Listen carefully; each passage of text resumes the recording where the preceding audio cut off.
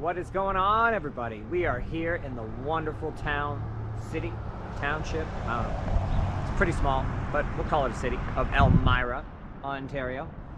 And I was here at this skate park right after it was open, and I actually broke my scaphoid on my left hand. So scaphoid is like this little bone in your wrist, and it sucks to break, and when you're older it sucks even more because it just doesn't heal very well. There's not a lot of blood flow to it, and mine didn't heal very well, and I almost ended up getting my wrist fused. That's what happens if that bone dies in your wrist. They just fuse your wrist. So I was in a cast for 6 months after this stupid fall.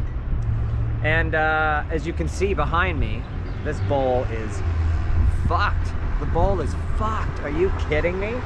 Holy. And this is sort of an extension of our conversation we had last week about, you know, places that don't build parks right, and then it's just a fucking giant waste of money. And how's the city gonna feel about reinvesting money into a skate park when the first time failed? Look at this, man. Look at this mess. There's just, it's unskateable. It's not like there's one little puddle in there that I could skate around. It is unskateable.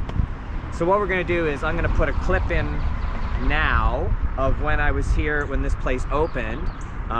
The way I had the camera positioned, you don't actually see the fall. I just go down and you can hear some groans in the background from the crew of guys I was with. But over there is a little death box, super cool, and I actually did a rock and roll board slide over the death box, and I really enjoyed this bowl. The coping's nice, everything's really nice about it, except for the fact that it is virtually unskateable now. So I don't know, maybe midsummer, like when there's not a lot of groundwater, this will dry up and it's skatable, but what can you do? But we're gonna hit Elmira, and actually when I broke my wrist, it was before I skated the street section, so that's cool. I get to actually try the street section today, and I didn't last time. And don't get to skate the bowl today, but let's put this clip in now of me skating the bowl, and you can see what it looks like.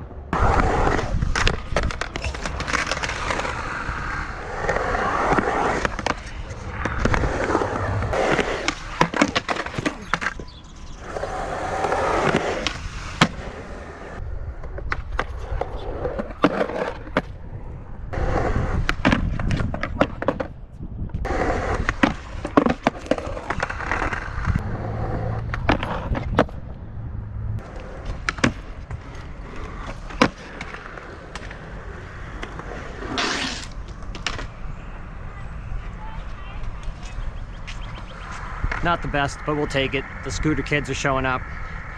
It's 8:30. That's why you got to get out early. It's enough of Elmira anyway. Let's head over to Waterloo.